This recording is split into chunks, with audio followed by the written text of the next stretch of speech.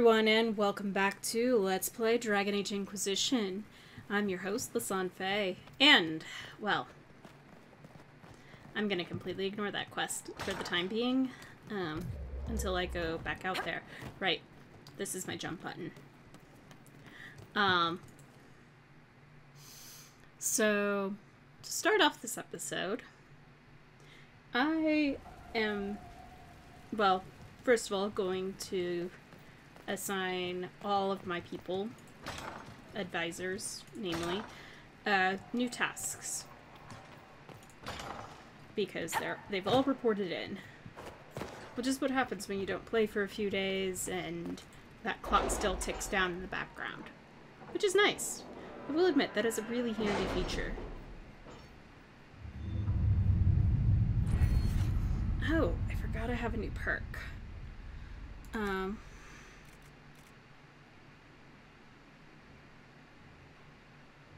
Yes, I want to improve stamina. Or focus. I've arranged an accord between the Marquis and the Dowager. Wonder of wonders. Perhaps they can be useful to us after all. Alright, friend Inquisition. My Lady Inquisitor, considerable as your support has been, I'm saddened to report my motion died on the Senate floor, although I'm hardly surprised. My fellows in the Magisterium don't enjoy the thought of having their freedom limited in any fashion. That was, however, hardly the point of the motion. It was a statement that needed to be made, and your support allowed me to make it far louder and clearer than I ever would have on my own. So I thank you. With any luck, this will draw support from those who feel as I do. It will also draw fire from Venatori cultists still in the shadows, but I say, let them come. I will not back down in the face of such fools. I'm sending along a few things which I hope will aid your efforts, and we'll see what more I can drum up. Give my love to Dorian. The poor boy is such a hot house orchid. He must be wilting in the cold. Magister Maeveris Tilani. Okay. And everything else is in Ferelden. My dear Josephine, I passed along the news of Moyer's visit to a few influential parties and implied that he was perhaps trying to butter both sides of his beard. I would describe the outrage this idea provoked, but that would make this letter indecent, and your spy mistress would abscond with it. You play as beautifully as ever, my dear. I can hardly wait to see what de Moyer's next move is. Give my love to your parents. Yours, Vicomtesse Elodie de Moreau. Patrol for the crew. The Sutherland lad and his small crew have reported in. Only minor trouble as expected. Nevertheless, they have increased our presence. They seem useful freelancers. Okay, so thanks from Chantry Sister. Inquisitor Lavalin, you may not remember me. I stayed at Skyhold for a time and later accompanied some injured soldiers to Ferelden. Our journey was more perilous than expected, and I only lived to write this thanks to the aid of the Inquisition. I have little to offer, but if I may help the Inquisition in some small way, you have only to ask. Sister Paulette showed bravery and kindness in staying with the injured soldiers. She has already done more than what was asked. Let her remain with her fellow sisters in peace. Some soldiers in Crestwood wish to establish a place of prayer at the keep. Sister Paulette could assist. I could arrange to transfer Sister Paulette to the Chantry in Denerim. Having a reliable ally in the capital's Chantry could prove valuable.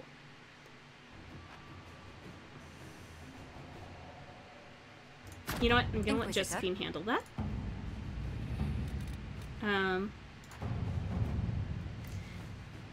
Jevlin was waiting outside the captain's office when Donan Brenovic slunk out defeated. Okay. We're not getting a warrant, are we? Jevlin looked almost relieved.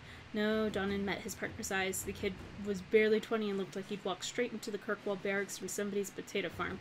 The taller and broader than the other guards, Jevlin slouched as if he didn't know how to fit into his own limbs, as if he thought he should be smaller, hunched over in his brand new too large armor.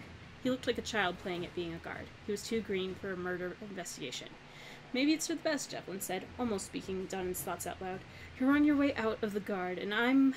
He trailed off and sighed.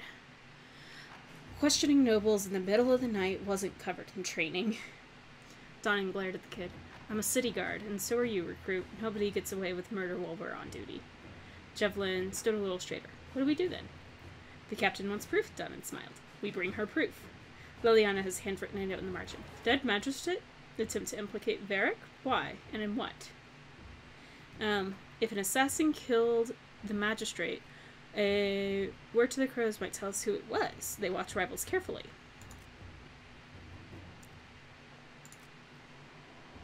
That is true. We could aid in the investigation. Let's see what we have. Do that. Got a coin.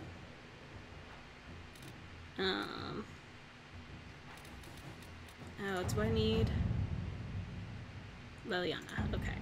I'll come back to that. That will occur next. Cullen, can I put you to use out here? The Teventer Resistance. I received some news from Maevaris. It seems her little resistance has drawn support, just as she hoped it would. The thing is, that support comes in the form of idealistic magisters with no real power, while the ones who might see her group as a threat are the true heavy hitters. Reading between the lines, I'd say Maevaris is in more hot water than she lets on. She's crafty, but she could use more help right about now. Or the Resistance might die on the vine. Up to you, but if you ask me, any enemies of the Venatori should be friends of ours.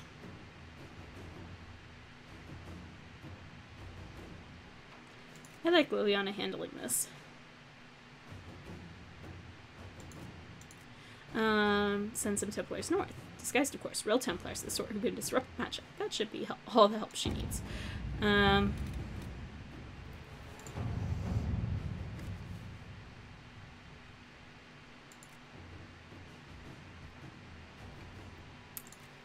Oh, okay. I don't want to call in on that.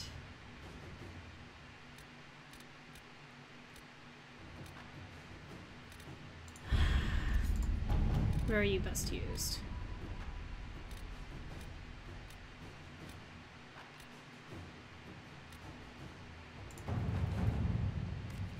Okay.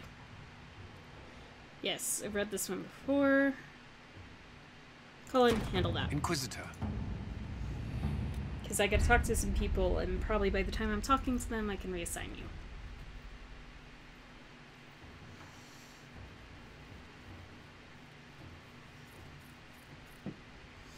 Dorian approves. Varric approves.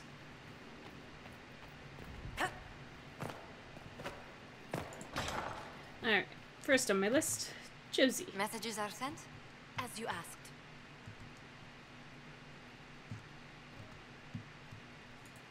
A situation requires your attention, Inquisitor.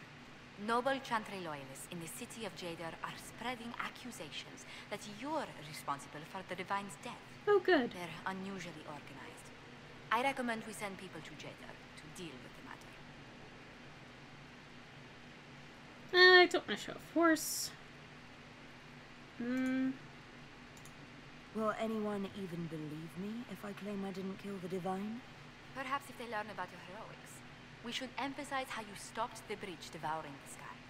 Even in Jadar, it may win you a few admirers. What does the nobility gain by saying I murdered Justinia?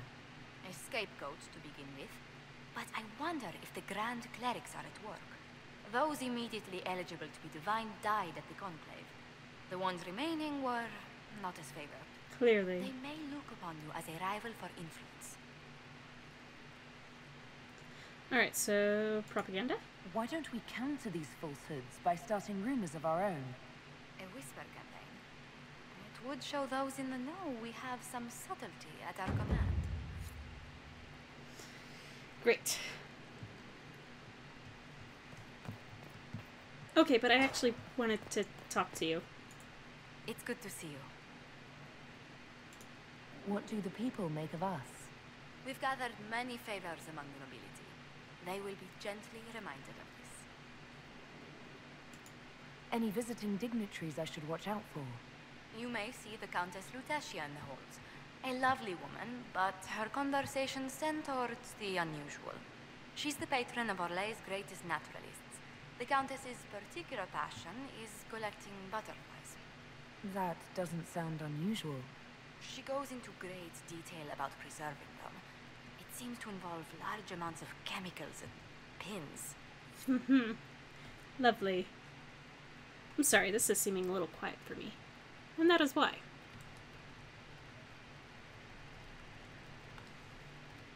There we go. That's usually about where I have the volume. A pleasure. Who rules Antiva? Officially, the Principality of Antiva is governed by His Majesty King Fugelno II. In reality, Antiva's merchant princes rule the country in everything but name. Quite loudly, I might add. What sort of dealings did you have with these merchant families? As ambassador, I attended Privy Council meetings in a mediatory capacity.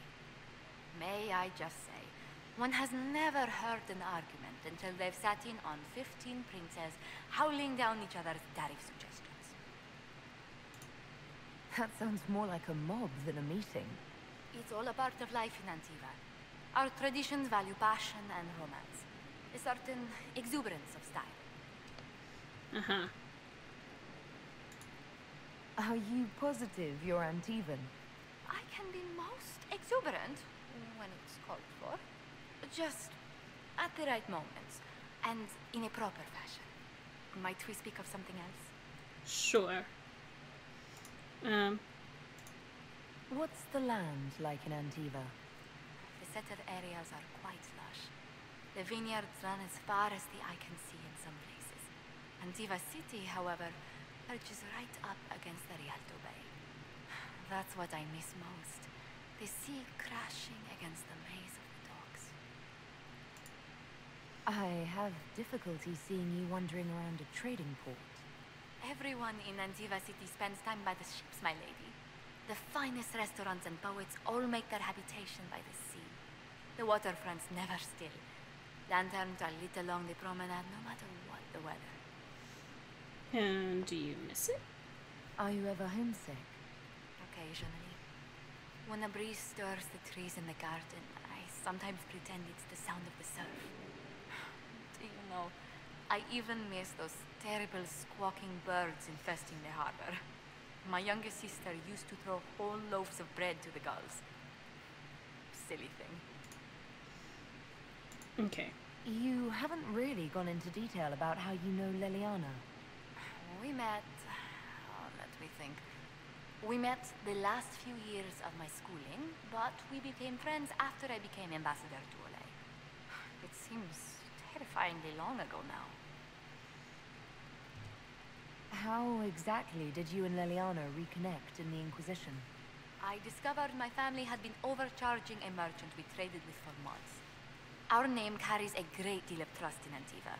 I spent weeks arranging a string of favors as suitable recompense.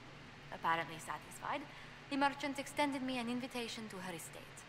Leliana greeted me in place of the merchant. Yeah. I assumed there was more to it than a strange way to say hello. It was a test of sorts. Leliana claimed she needed someone of painful integrity for the Inquisition. I accepted, once she finally explained what it was. Do you remain close? Yes, but she's grown so much more distant than the outgoing woman I met in Val Royaux. Leliana used to wander the Orlesian courts, singing the sweetest songs, charming the greatest queens. Now she collects secrets and takes risks that would make empires tremble. I worry, but she will not hear it. Does Leliana confide in you? She enjoys revisiting our more disastrous adventures. Leliana used to concoct the most ridiculous plans. Oh. Run if you ever see her with a twine ball, a measuring stick, and a handkerchief. Okay. That's some MacGyver stuff right there. Alright. I've talked to you enough. Let's speak later. Farewell. Need to have a little bit for next time. Because there will be a next time when I am back. Alright. This door. Yes. Up the stairs, up the stairs, up the stairs. 1, 2, 1, 2. And... If you require any assistance. Vivienne. Yes, my dear. Tell me about the circle. I wanted to ask you about the Circle of Magi. Of course. What do you wish to know? Okay. If the circle disbanded, how can you still belong to it? I've asked this. The circle is an idea, my dear. And an idea cannot be dissolved. Many of the first enchanters voted for rebellion, caring little that anything short of a unanimous decision would pit mage against mage. Rather than dissolving it, Grand Enchanter Fiona's vote split the circle in two. The rebels follow her, the loyalists follow me.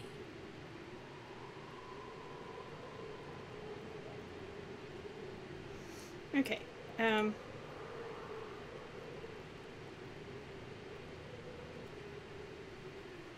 think I've talked to you about that.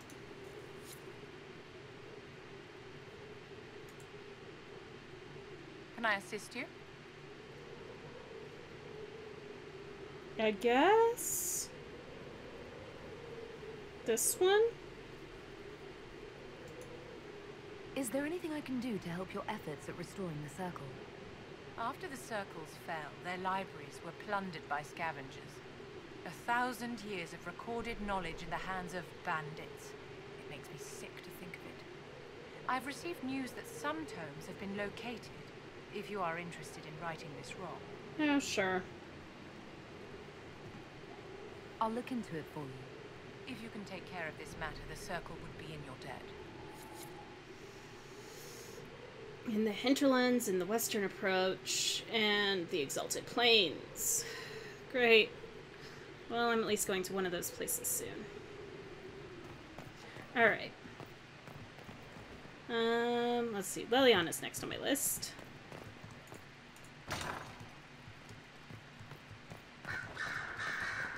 Yep, I was right. Cullen would be ready to report in before I finish talking to people.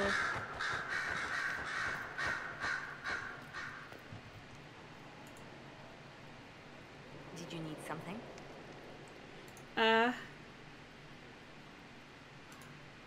They called you the left hand of the Divine. That they did. What of it? What exactly does the left hand of the Divine do?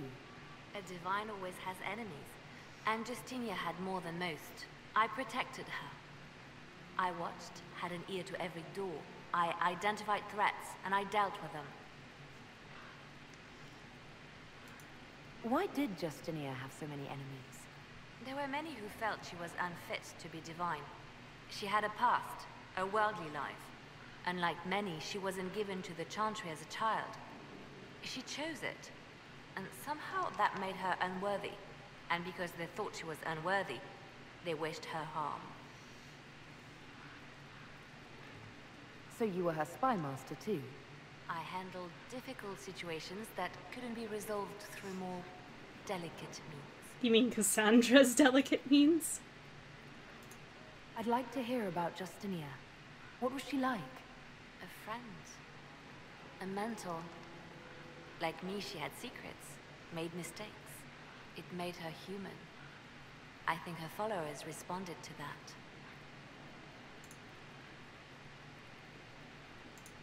How did you and Justinia meet? I met her a long time ago, before she became divine. Before she was Justinia. When I met her, she was Mother Dorothea. I was at my lowest. Broken, lost. And she saved me. No, wait. She hates it when I say that. I saved myself. She just showed me it was possible. Fine. Was there something more than friendship between you? You're asking if we were lovers? Typical. I was No. devoted to her, therefore it must be romantic. Love is common. Love is simple. My bond with Justinia was something greater. She was a sister, a mother, a teacher. So to answer your question, yes, it was more than friendship. Fair. We'll talk more later. Okay. Ugh, right. Can't jump over the cages.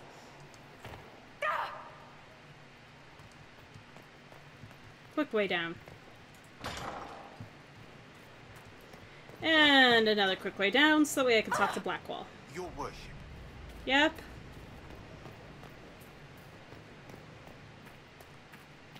You're seated. I'm here. I want to hear more about you. Compared to yours, my life will seem dull indeed. You say that, but I don't think you realize how dull.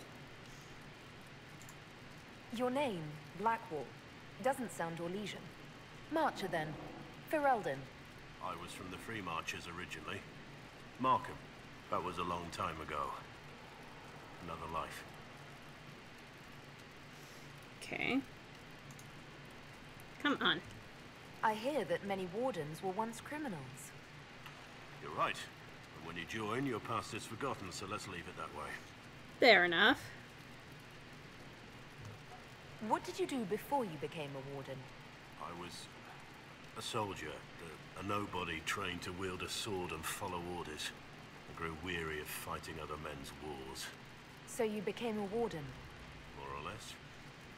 Becoming a Grey Warden was the first time I felt like I mattered. The life I led before seems hollow in comparison. Perhaps one day it will fade away. Why did you join the Wardens? Because they remember honor and sacrifice. Words that have little meaning to the rest of us. Because they lay down their lives for those they have sworn to protect. We all need to believe there are such men in the world. I needed to believe I could be one of them. Okay. We can continue this discussion at another time. Very well. Okay, because don't sit. Yes?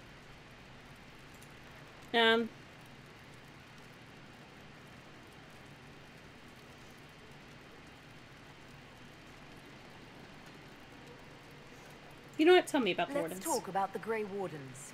You must know a lot about them. Ah, the Wardens. I'm afraid we're less exciting than we seem. Okay.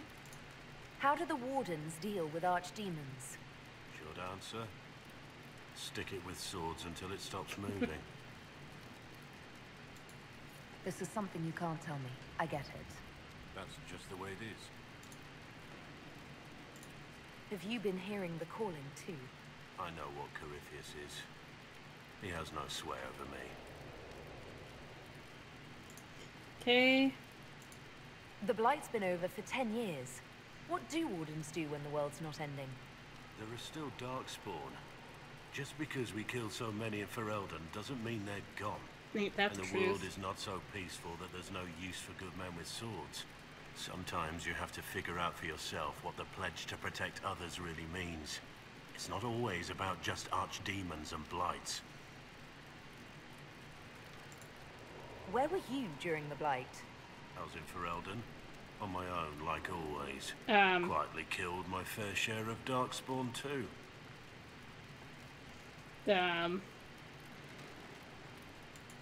You haven't had contact with other Wardens for a while. Why were you on your own? It's what I've always done. Recruitment only requires one man. Besides, I've always been a loner. Works best for everyone that way. Alright. Let's continue this at another time. As you wish. I'll be here if you need me. Okay, that's you. So that just leaves me, Sarah, and Cole. I know, very chatty episode, but I kind of chatted to everyone else last time, and I am trying to make sure I actually get through all the dialogue, because, I didn't succeed with that in my first playthrough, so I'm trying to do better about it. Good work out there, boss. Those blighted nugs won't infect anything now. Jade, thanks for joining in on that escort for Lady Montilier. Whatever. She's great, right? Hello. Training hard, Inquisitor. You have the best people, and we're gonna help. Great. Okay.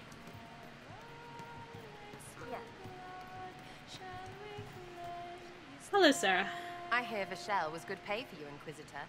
Time to go see if my friends came through too. Got a location for a stash. Hopefully something nice for my trouble. Well, your trouble. Just let me know when you're ready to head out. Be sure to bring your empty pockets. Um, I'm not ready to go just yet. Your choice, yeah? Only so long it'll stay hidden. okay.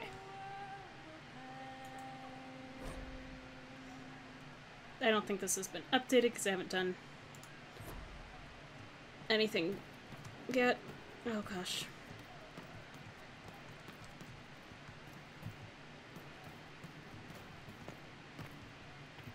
Wow, my frame rate's off tonight. I'm here. Can you explain how your mind works? Yes? Okay. Walk me through the way you help someone. I start by listening. I hear hurt, feel it fretting. Some you can solve by giving something, food, a blanket, sleep. Some are intangible, terrible tangles that catch on a crack, fix it, festering, and the person makes a pearl of pain. I shake it loose. No pearl, no pain. They can hope, they can heal. Okay. Sometimes you say things that relate to other members of the Inquisition. They remember me. Their eyes stick, some more. They want me to be. Varric is quiet inside. He pulls me more to hear, makes me a person, calls me kid, a friend. Soulless, bright and sad, observes and accepts. Spirit self, seeing the soul, soulless, but somehow sorrows.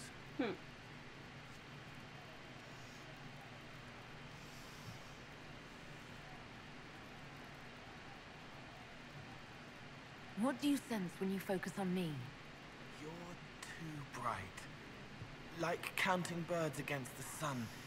The mark makes you more, but past it, you reach across. Mindful, meaning. You pull it through to this side, make it real here. And past that, the weight of all on you. All the hopes you carry, fears you fight. You are theirs. It must be very hard. I hope I help. You do, Cole.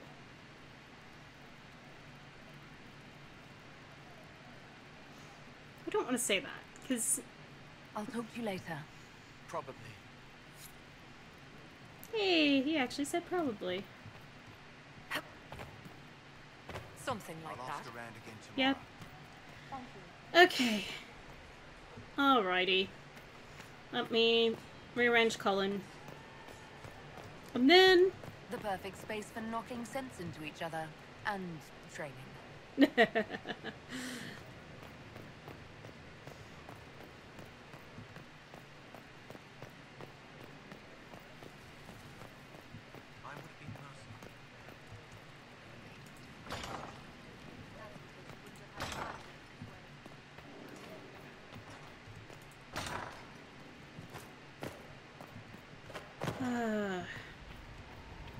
Not always going to make the best decision. I will make the decision that makes my character feel best.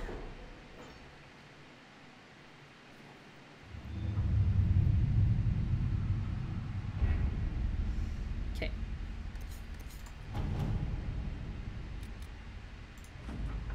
Commander, we conducted sweeps of the Storm Coast and determined where the Darkspawn are most concentrated. Our Ferelden-born soldiers are quite eager to see them driven back. Scout Hardy. Okay. Outfitting the crew.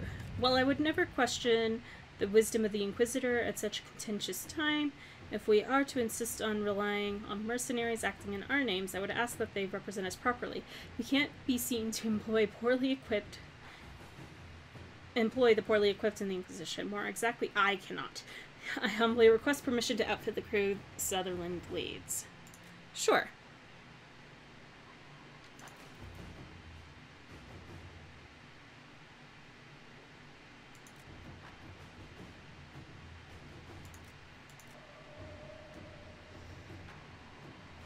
You know what? To work? Heavy armor. I'm letting Cullen run them. After all. Alright. So, the plans shall continue next time. I want to thank you all so much for tuning in, and in the meantime, in between time, take care, have fun, happy trails.